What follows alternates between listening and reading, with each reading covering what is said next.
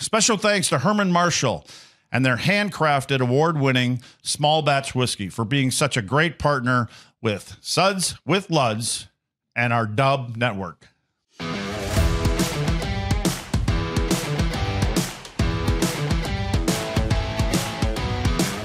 All right, another episode here of Suds with Luds on the Dub Network. Today is another special one. We're going back in time a little bit. This gentleman has done everything when it comes to coaching, and Hitch, you're still a big figure here in Dallas. And so anyway, welcome to Ken Hitchcock, our Stanley Cup champion coach from 1999. Hitch, how are you doing to start off with? Luds, I'm doing well. Are you keeping yourself busy, as busy as you need to?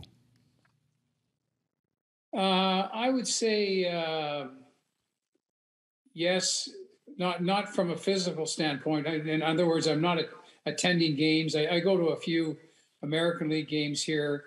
Dallas's Farm Club was here over the weekend, but I do a lot of it by symposiums, by Zoom. I'm really constant with the Blues. I work with the coaching staff kind of on a post-game basis, and then I work with the American League team every Tuesday.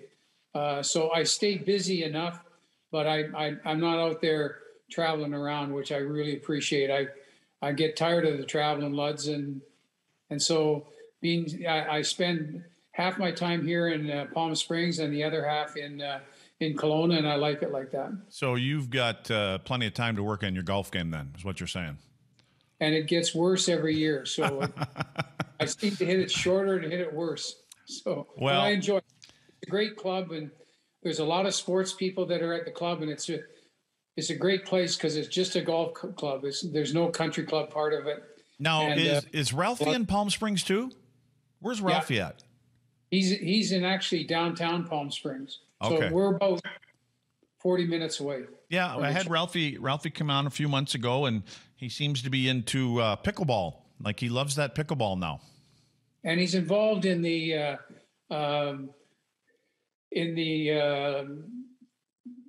visual part of entertainment. He's got stuff going on the entertainment side of things too. Yeah, he's always found a way to keep busy, and I know he loves doing all that kind of stuff. Hitch, you have done. I mean, you've been doing this since God was a cowboy, so you have done just about everything. I mean, you're number 4 in all-time wins in the NHL. I look at the things. I mean, again, Stanley Cup and Jack Adams, 3 Olympic gold medals, World Cup hockey championship, junior championship, a couple WHL titles, Coach of the Year. You were honored by the Order of, and explain this to me, Hitch. The order with the Order of Hockey in Canada. Well, I mean, I'm guessing there's no higher award in Canada, but can you explain what that is? It's an award that you have to accomplish by winning. Obviously, that's number 1. But number 2 is growing the game. And I took it upon myself with the information that I was getting through symposiums and working with guys like Bob Gainey, Rick Wilson, Doug Jarvis. I passed that information on. So I provided information to people, Luds, but also I was involved in championships, and so I had good luck, and I ended up getting an award because of it, because it's very prestigious, and I was really honored by it. And, I feel for a guy coming from minor hockey, like I'm grassroots. I came up from mite hockey, coaching Bantam and midget hockey, and then all the way up to the NHL. So I've grassrooted it all the way up here, and I'm really proud of that. So your first pro gig was in Kalamazoo, right? Yeah, as a head coach. Yeah, as a head coach, but... And then I was 2.5 years in Kalamazoo, and then came with you guys to Dallas. So, but you started in Philly as an assistant, correct? That was your first assistant job, but the head job was in Kalamazoo. Yeah. What was it like stepping into Philly as an assistant, getting your first taste of the NHL?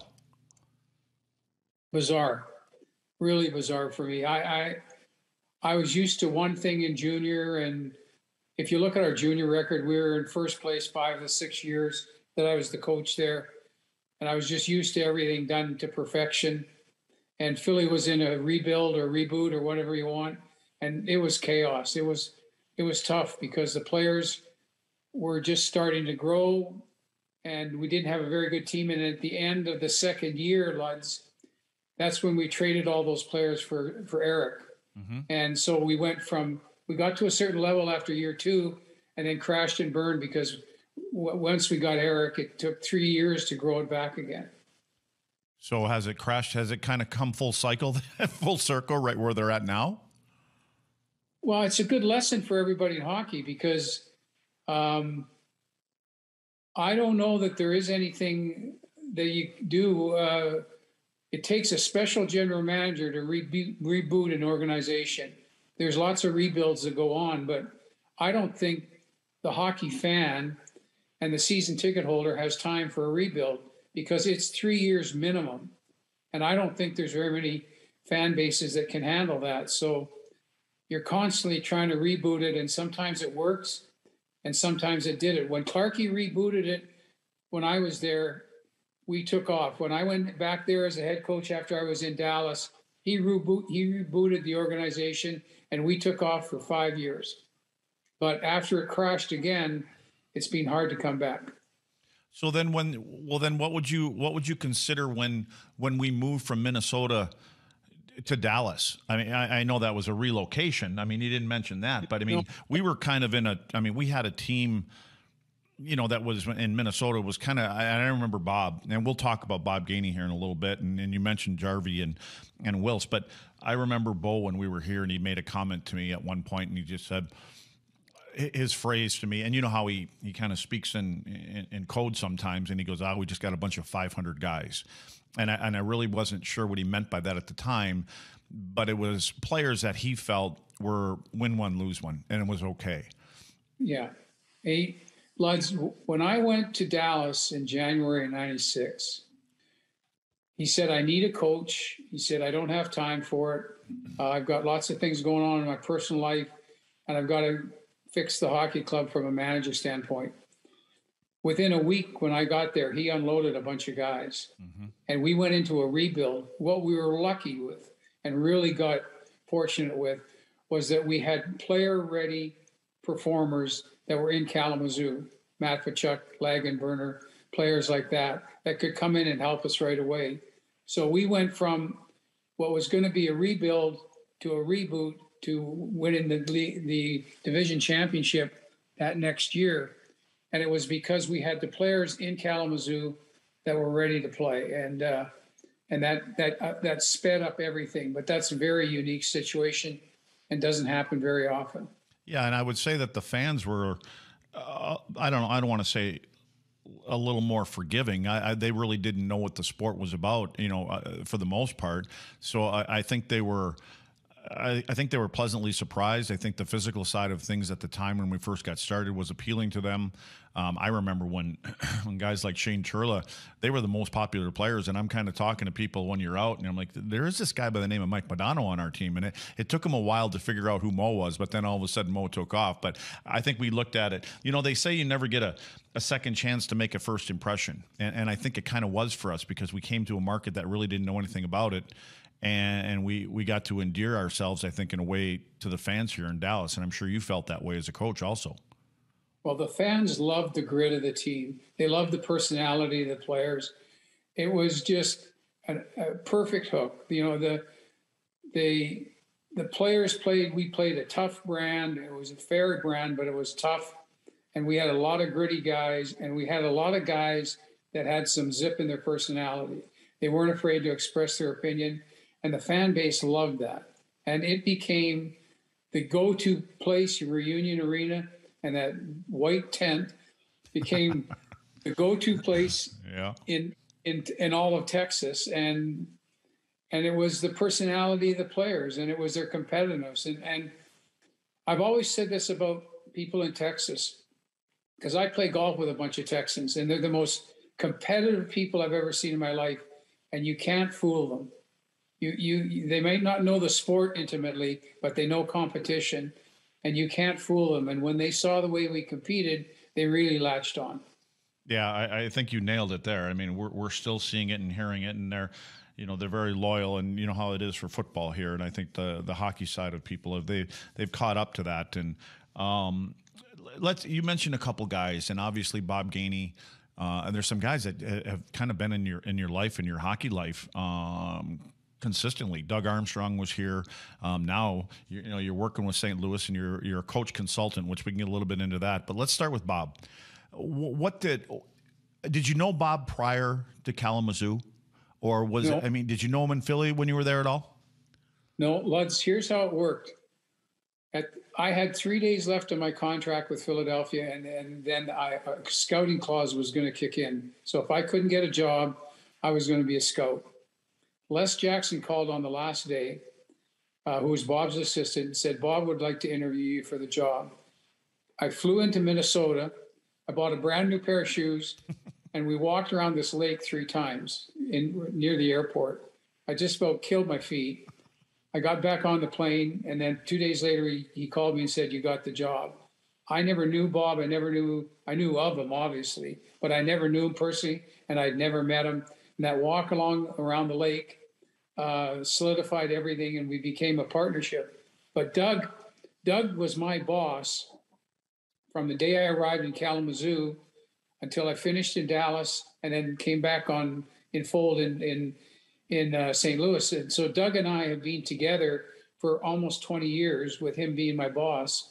And it was that combination of Bob Gainey, Les Jackson, Craig Button was involved in this, and then Doug, and obviously Rick and Jarvie.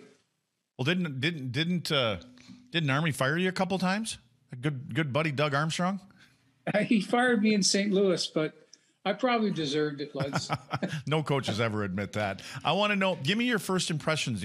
You talk about walking around the lake with Bo. I mean, I remember when I was sitting on a plane as a rookie, I believe it was, in Montreal, and Bob had me come back in his seat, and we were talking about a penalty killing or something like that. And, and again, you're talking to the captain of the Montreal Canadiens. But what was your first impression? Because Bob has a different way of communicating, and just...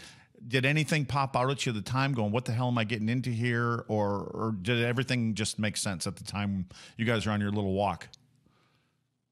Luds, I've said this to people before. The first time I met Bob Gainey, when I got back on the plane to fly back to Kalamazoo, I said, I'm not quite sure, but I think I met a man that sees around corners. Mm-hmm. And I said, he saw things that would happen well ahead of time. He knew how it would turn out. And sometimes he'd let you sink or swim with it. And sometimes you had to figure it out for yourself. But he'd guide you in a big picture way. But he knew where it was going to go way before it went. And I was just amazed by that. And he's got this ability to see where incidents or actions will take us to. And that's what made us such a good pair, is I fought the daily fight, and he took care of the big picture. Yeah, he always, I like that conversation I was talking about. It was like he was testing you, and he would. I remember him asking me about the penalty kill, and I had to draw it on a little piece of paper sitting on the plane, and I showed it to him, and he picked up the paper and he looked at it very slowly, and then he looked at me. He looked back at the paper. He looked at me again, and now it's kind of getting a little uncomfortable, and he just kind of shakes his head and he goes, no, because he wanted to get my opinion on how we were killing. But I think Bob Gainey was one of those guys that's always teaching, and he has different ways of doing it and getting you engaged in the game and things like that. I remember the time Hitch and where he was asking us about the team that we were playing the next night, and wanted to know who was their leading goal scorer, who had scored in their previous game, and how many shots did they have in net. It was always at the end of practice, and he'd ask these kind of questions, and we had no clue. We didn't know who the hell scored the goals and who was the leading this and that at the time. And what happened is it happened again and again and again. Next thing you knew, our trainers all had the the papers in our locker rooms on the day before the morning, and so we'd pass the papers around, and we were starting to, learn all that kind of stuff because we didn't know who he was going to call on next when we got out there on the ice. And so anyway, but he got you engaged, prior to playing the game, and I think that's kind of his MO. I've always said about Bo is he's 24/7 hockey. I mean, he doesn't have an off switch on him, and it's what he was put here to do, and he's done an incredible job. You also mentioned earlier assistant coaches, and I know you had Rick Wilson and Doug Jarvis, and I want to get from you, and I'm sure all head coaches feel the same way about their assistants, but you all go about your businesses sometimes a little bit differently. How important are those guys, the assistants, the guys kind of behind the scene? Well, I'll tell you this. I started as a head coach. I lived in Edmonton, Alberta. I started as a head coach following the University of Alberta Golden Bears and the Edmonton Oilers. And the Oilers adopted their style of play that Gretzky and everybody Messier performed under by following the Alberta Golden Bears. And it was a full court press. And it's back in vogue now. But I brought that system to Kalamazoo, and we ate up the International Hockey League with it. And I took it to Dallas, and I put the system in place from January until April, my first year, 96. And we got beat up bad. And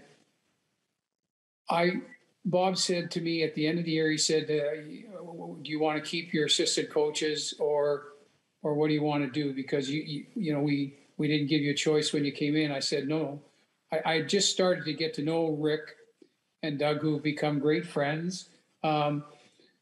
I said, no, I'll stay with it. He said, well, then you're going to have to listen to these guys because they got way more experience than you do.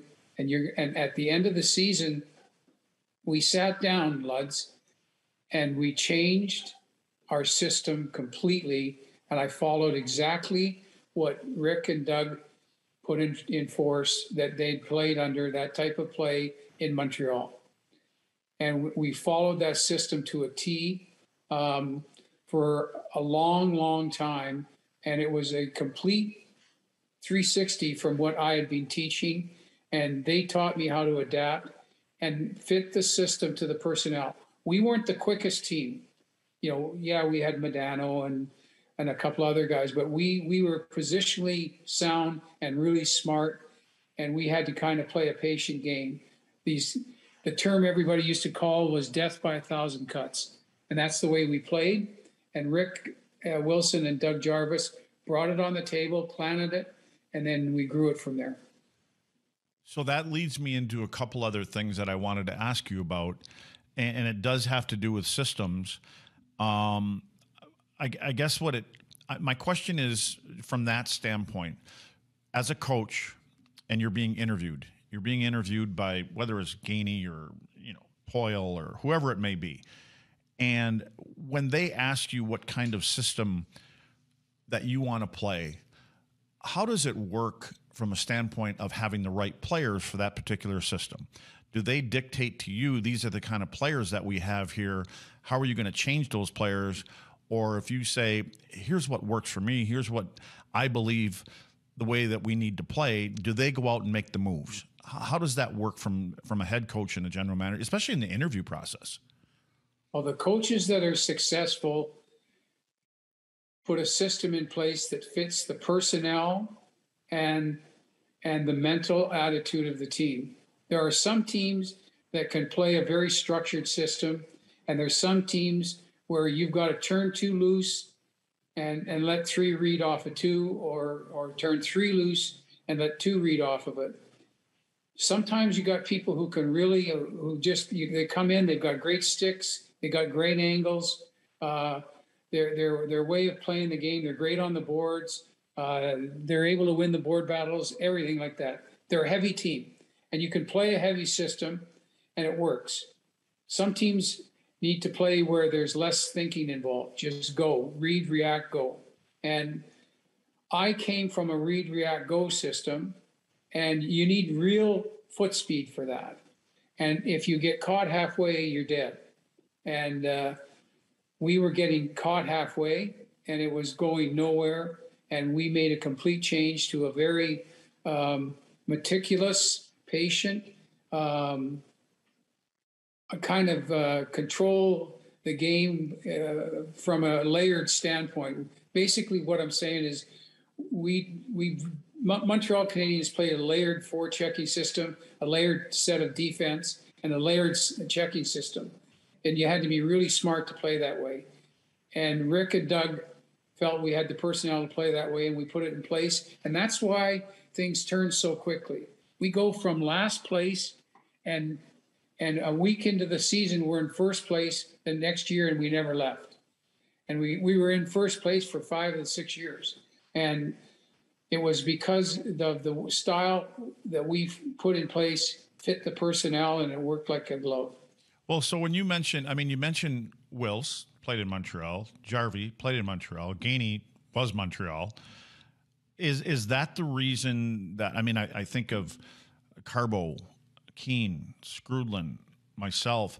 Is that the reason a lot of players were being traded from Montreal to Dallas, because they had played in that system? And did you guys target players that would be able to basically step in and know what we're trying to do here?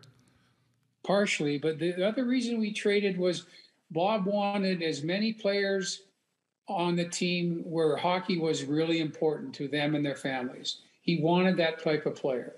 He wanted people who talked the game, who ate, slept the game. He wanted people who were really dedicated to the game, because he felt those people would be able to play at the end of the year and win championships and win playoff series. And he wanted people. I remember Luds. He came to us and he said, "Okay, it's trade deadline. What do we need here?" And we're sitting there saying, "Well, we need a second line left wing, and we probably need a third line right wing. And if we get those guys, we're going to be really competitive." Well, in walks Screwland and Keane, 2 fourth-line guys.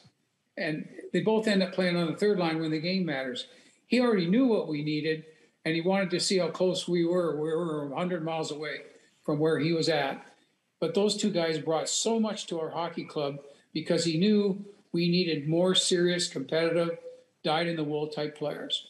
So was it his way, do you think, of feeding you those guys even without saying it? And that kind of leads me to the other thing I was going to ask. Is it typical that general managers, I think it should be, I would hope it would be, but that when it gets to that trade deadline date, and I love the guys that make moves way before the deadline. It seems like it's a smarter thing to do. But do they come to you prior and ask you, are they all like that? Or is it more the GM? Next thing you know, a player comes walking in the door, you didn't know what the hell was going on.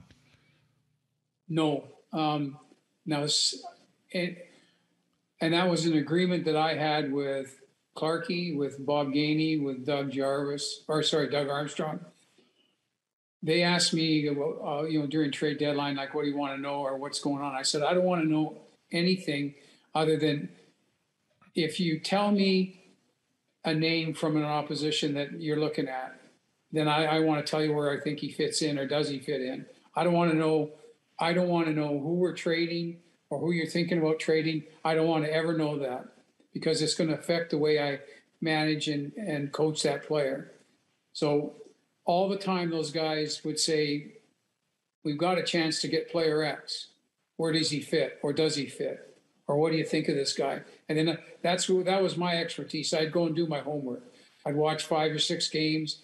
I'd kind of bird dog and ask my friends who I trusted information on, and background information. And then I would tell Bob, this is where I think he fits, and Doug, or this is where I think he fits. But I never knew the guy on our side that was going, and I didn't want to know.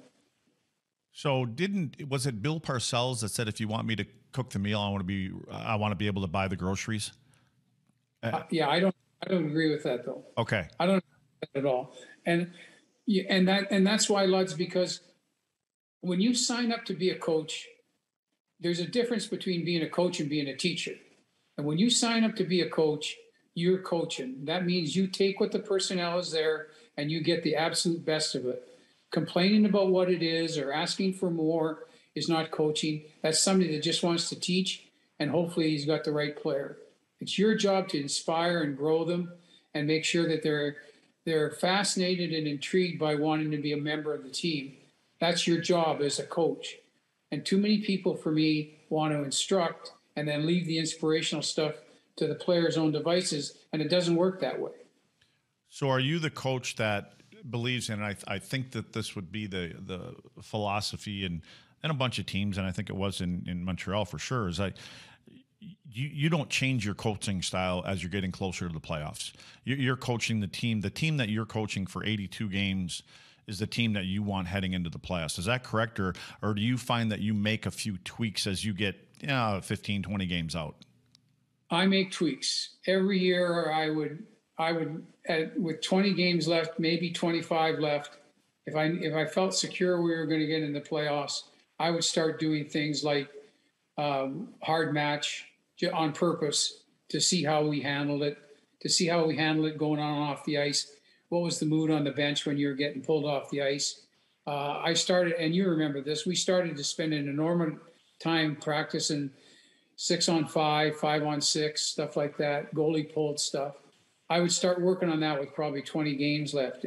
But pretty much everything was there in place. The only thing that would change is if we were down. We practiced a lot of times at practice, and it started when I was in Dallas. We would practice the last 5 minutes of the game, and both on the winning side and the losing side. And we'd have a full court press. Obviously, we were down a goal. How did we read off of that? And then a 1-2-2 kind of locked the middle if we were up a goal. So we practiced that, but I didn't change the system, but the details within it, I really dialed it in with about 20 games left. You were really big, it felt, that in repetition, I mean in the core of your game and the meat of what you wanted to be. Like, it seemed like we would do the same drills over and over every day.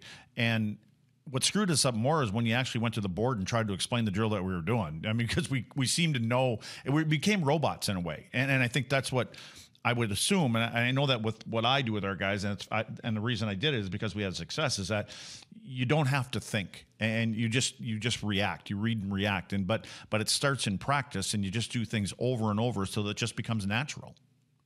Yeah, I worked on a series. I used to call it osmosis. I would start every drill with zero resistance and then finish the drill. That's why the drills went for a long time. Sometimes when you were playing, we were running, the drill would last 12 minutes, but it started with zero resistance to full resistance to really competitive. And I took the drill all the way so that I got the players used to having spatial relationships on the ice, first with no contact, then with limited contact, then with full contact. And I would run it there. And I remember we used to do a warm-up drill, and it was 2-on-1, 2-on-2, 3-on-2, 3-on-3. Mm-hmm. That lasted 12 minutes.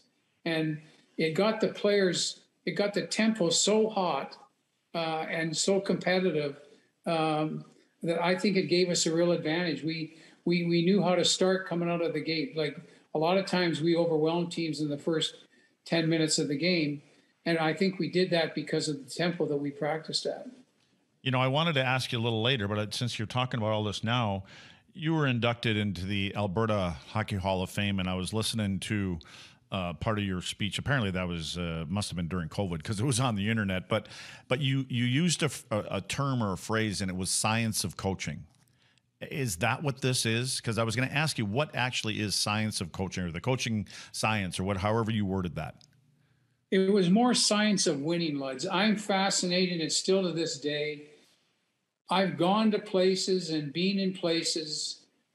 I followed great teams, and I spent a year almost with Andy in during the lockout when I was in Philadelphia. I spent a lot of time with Tony La Russa when he was with St. Louis. I've traveled to Europe and spent time with English Premier League team. One of the best teams I ever followed was the Hungarian national handball team. And I am fascinated by the science of winning in a team sport. And that's, to me, been my drive. And I read a lot about that. I listen to a lot about that. Not so much the science of coaching. Like, how much can you change? But the coaches that have a lock to me on high performance, I want to know why they have it and what they do to accomplish this and how it works. And like I said, I learned not the most, but pretty much the most, the highest level was when I went and spent 3 days with the Hungarian handball team. That was unbelievable. Well, does any of this have to do with, I know you're a history buff and you've done some of these Civil War reenactment things, right? So is any of that relatable to coaching? Is that why you do it, or is it just totally separate? Oh, it was a connection that I saw people. I wanted to see how people lived the lifestyle at that time. I wasn't so much intrigued by the battles and everything like that. I did my part and participated, but I was fascinated by that way of life, and I wanted to know, how people grew up and how they traveled, how they lived. I wanted to know that stuff, and so I became fascinated with that era from basically 1850 to 1870, where you bartered for everything, and I wanted to know about that life. Okay, so we've talked a lot about coaches and general managers, and there's been a coach out there up until recently, Barry Trotz, took a year off and needed time to rethink and I think probably pick a team that he wants and where he wants to go. I think we all were feeling that way, and a lot of people were feeling like that. But anyway, Nashville's general manager, David Poile, decides to retire, and Barry Trotz, who has never been a general manager but been a coach like you his entire life, he's the guy in the big chair now.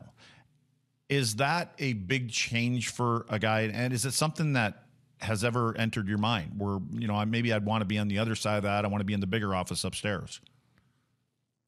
No, but I knew Barry, when Barry moved back to Nashville, I knew he was going to get into management. And when we talk a lot, and when we talked during the summer, him getting let go in the island, I was listening to a guy, in my opinion, Luds, that I felt was burnt out. And he was taking his time, but when he moved back to Nashville, I knew he wasn't going to come back. And he's fit for that because he grew up with the franchise from day one in Nashville. So he's been there and dealing with the business people because all they had to do was market. They were having trouble winning games. They had to market the personality, and Barry was a personality. So he's comfortable in that chair. I'm less patient, and I want to be hands-on with the players. And I feel like I don't want to say that stuff bores me, but I don't have the patience for what Barry can do. Barry learned patience because when he came in the NHL, his first 15 years, he wasn't winning very much. And he had to learn patience, and he learned it. And I was lucky. I came in and I was winning right away. And I probably never really had it that much anyways because of where I was in junior and all that. So I just think this is a perfect fit for Barry. He's going to do a great job. And I think he's going to build a real good team real quick. Well, you mentioned the word patience. How was your transition as you're going from the old school NHL player to the new generation? It seemed it takes something. I don't know if it's called patience, but for an old dog, did you get it right away? Did you have to change your coaching tactics, more one-on-one things or team things, once this new generation of player starts entering the league? I spent a lot of time studying that stuff. I spent a lot of time trying to figure it out. I interviewed people, psychologists, sports psychologists. I came up with two things, Luds, and one is a regret, and I wish I would have done it, is I pushed players hard because I believed in them. And what I should have done a little more was tell them how much I did believe in them. I felt that they would know because I was pushing it, how much I cared. But I think looking back on it, I probably should have told them more. And secondly, which I think is the most important part, is there's a reverse now. So when you deal with players, you have to tell them where they're going before they even start to go there. And whereas when you grew up, it was like, fall in line, here's where you're going, this is the way it's going to be. And now you've got to talk through with the players and talk about the end game before you get to the beginning.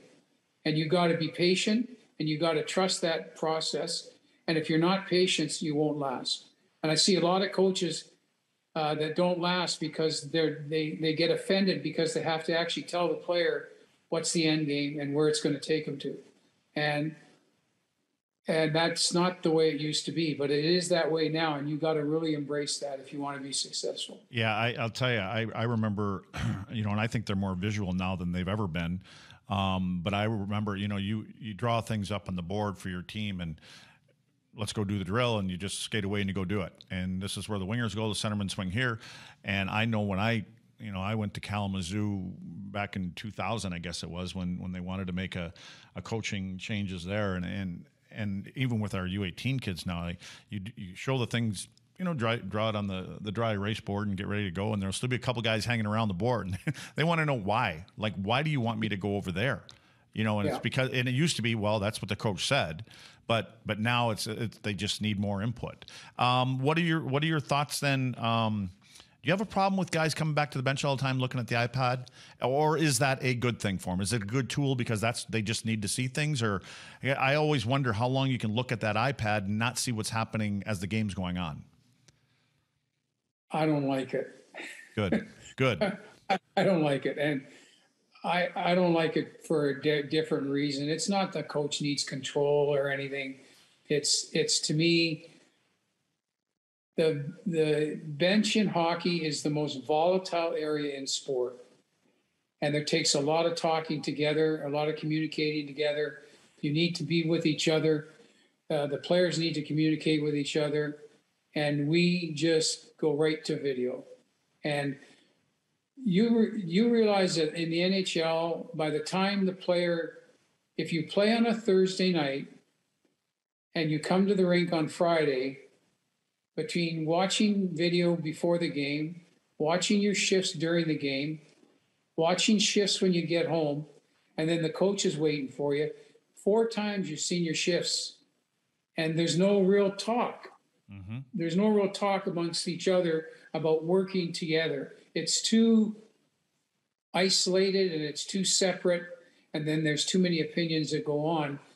The bench, in successful benches and successful teams, have to have a bond of working together while they're playing, but also while they're getting ready to play.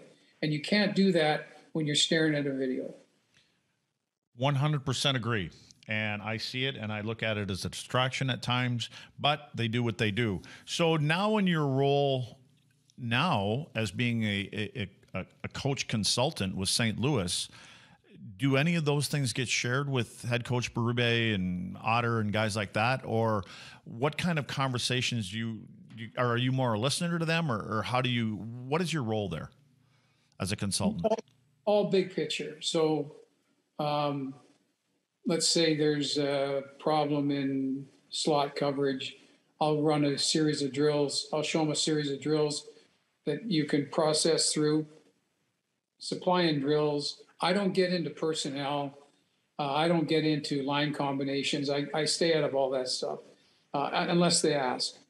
But I deal a lot with, hey, here's a weakness. Here's what you can work on. Here's what I would suggest being a priority. This is the way you can really evolve in this type of system. I know we've had a tough year this year, but we're playing better of late because we changed our system. And we got in an agreement that could we get back to read and react and take more thinking out of it. And we did, and we're a much better forechecking team because of it. Those are the discussions we have. And then at the American League level, I talk every Tuesday to the American League coach, Drew Bannister, who's doing a heck of a job there. But we go over the details of dealing with players. It's more player related. So, he's got, you're in American League, you know what it's like some people are happy there, some people aren't happy. How do you do it? How do you meld it together? How do you keep the team camaraderie going when changes are coming on the big clubs, bringing players back and forth? So those are the issues I deal with Drew on a lot. So when it comes to systems then, Hitch, when you're working with your minor league team, are they playing the same way that the NHL guys are playing, so that if there's an injury and a guy, it's kind of like plug and play, or are they developing them more, or are they staying on the same page as the big guys? Luds, the one area that's on the same page is on track, back checking. You don't want to bring a guy up and it's one way at the American League and then another way at the NHL. So it's a constant. That's the one thing. Now, each team is a little bit different in the way they forecheck and their neutral zone forecheck. But on the back check, the track and reload, both teams play the same way, which helps the young guy when he comes up. He's not overwhelmed by where should I be, who should I be picking up. He knows exactly what he has to do. Yeah, I think you're when you're typically coming out of the American League, you're going to replace whoever it may be. You're not going to be that player, but at least you have an idea what's happening in the course of the game, and you know where to be, and it gives you a bit of an idea. Let's talk about the general manager in St. Louis. You mentioned Army a little earlier. In my opinion, I listened to Army talk. I've talked to Army. I think there's a lot of Bob Gainey in Doug. I think he has his own thing, but I think there's probably some things that Army was able to take away from his time with Bob. Your thoughts on Doug Armstrong as a GM? Because I put him in a top 2 or 3 in the NHL. Oh yeah, he's brilliant. He is Bob Gainey for me.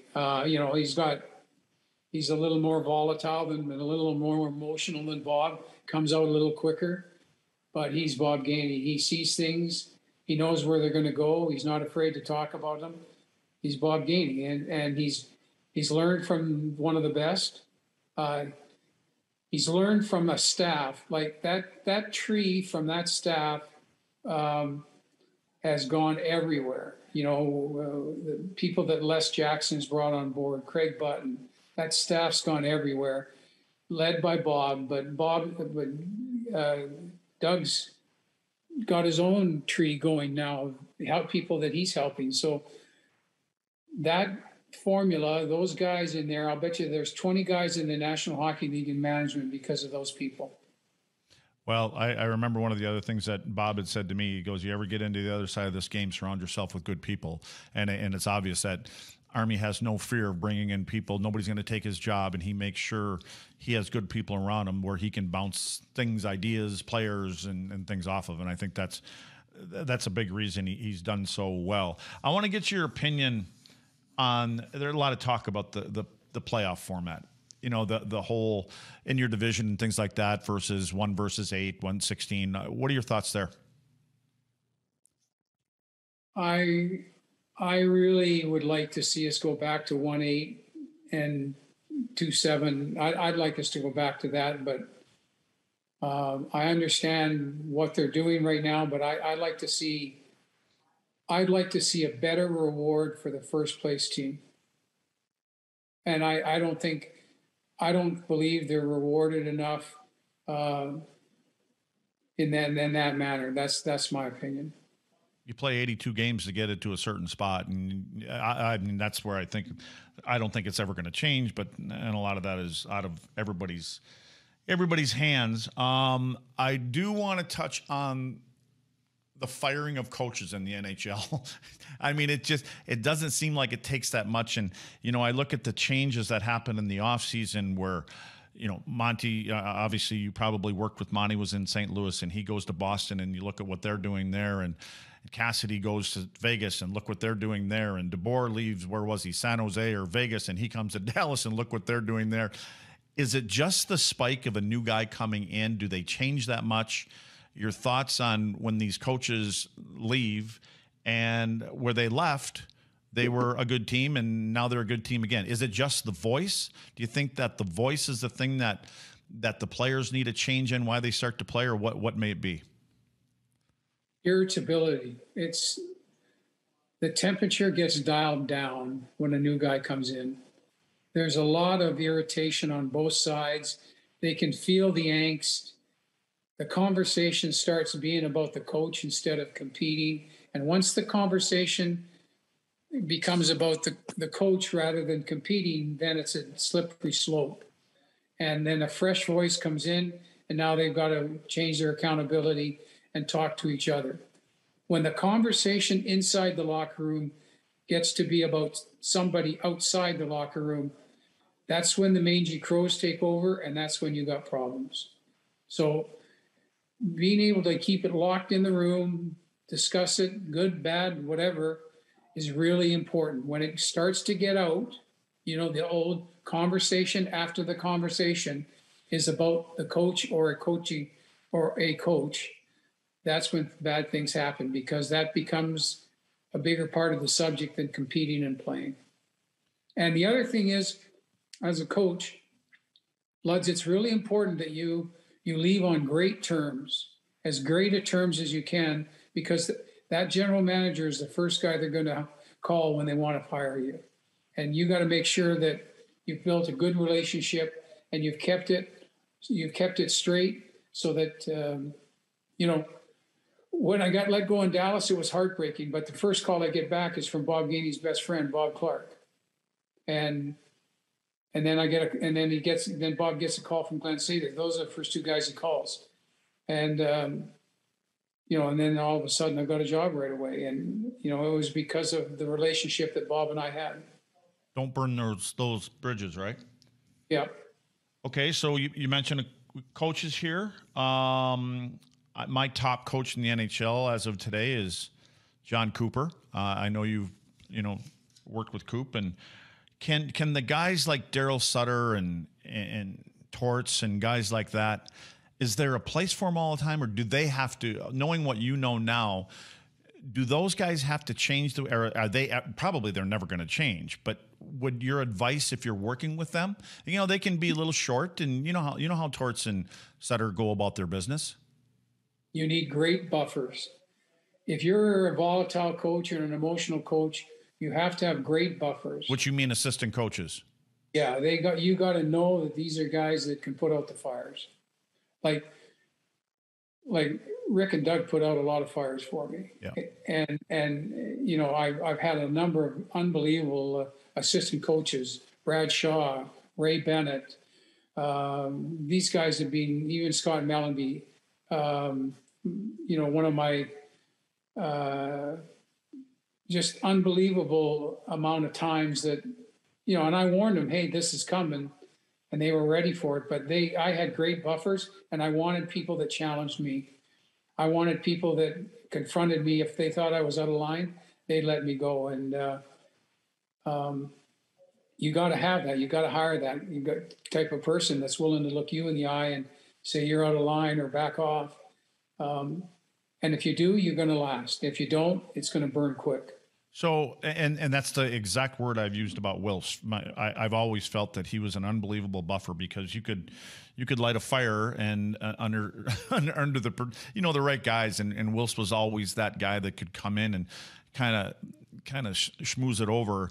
Can those coaches become head coaches, or is that what their strength is the buffer? Because I look at Rick Bowness. He's been in the league for forever, it seems like, and I think the knock on him for a long time was, he's probably an assistant. He's better at that. And he has such a good relationship with players. And because, the phrase that we've always used, and it hadn't happened a lot to me, where an assistant becomes a head coach, man, has he changed? So, any advice to a guy, Lambert on the island now is been a long time assistant.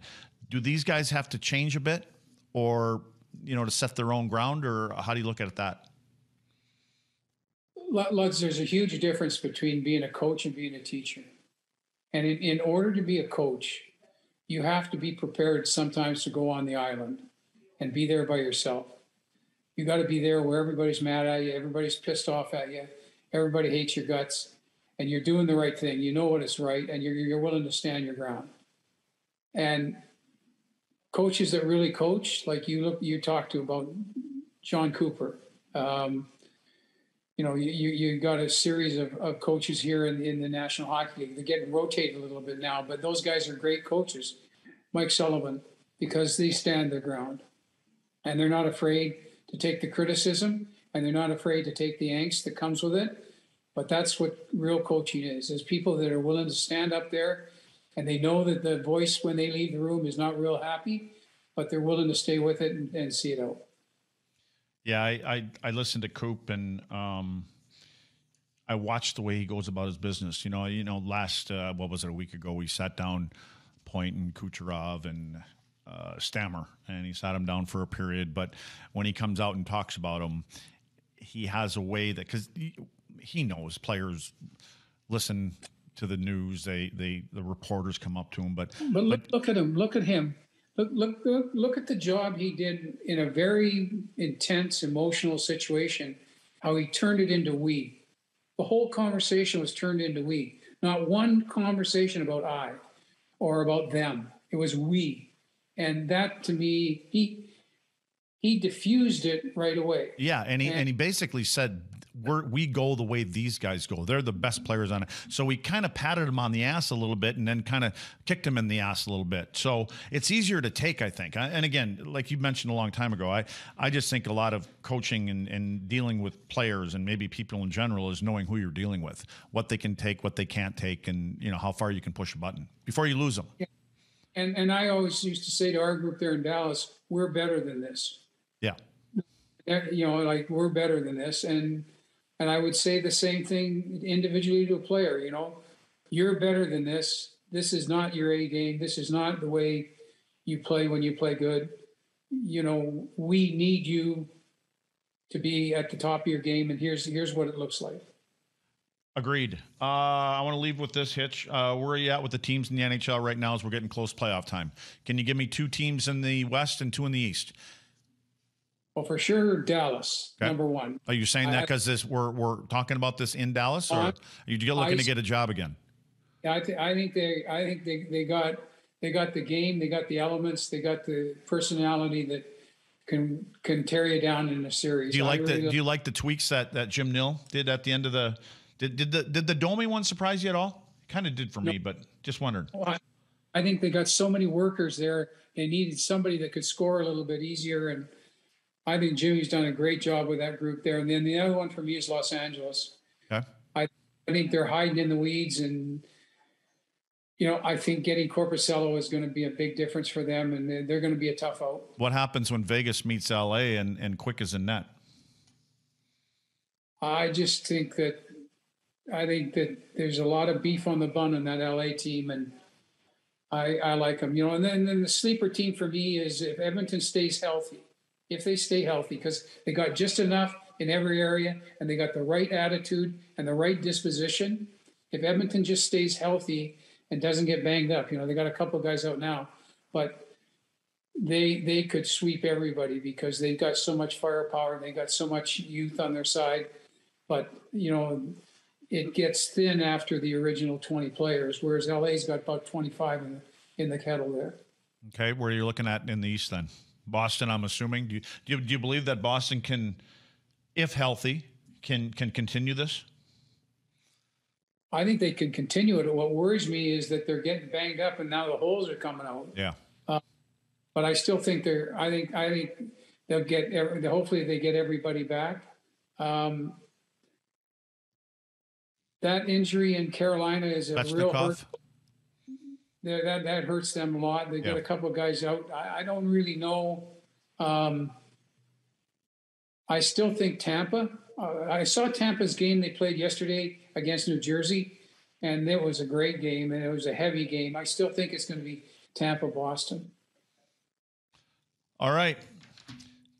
Mr. Ken Hitchcock, I appreciate you taking time today away from your golf lessons and pickleball and whatever you and Ralphie got going on there. Hitch, you basically have everything on your trophy yard, mantle, whatever you have there. And I know that there's one more call that will be made. I don't know how soon it's going to be made, but we all know it's going to be made. And so I appreciate you coming on here, and it's enlightening. I learned, I ask a lot of questions because there's times I'm banging my head against the wall, and you've been nice enough to, when you see my number come up on your phone, it's because I can't get to some players. And so I appreciate all the time you take with taking my stuff. And thanks for coming on this, Hitch. Luds, I really enjoyed it. You guys take care of yourselves. All right. Have a good day.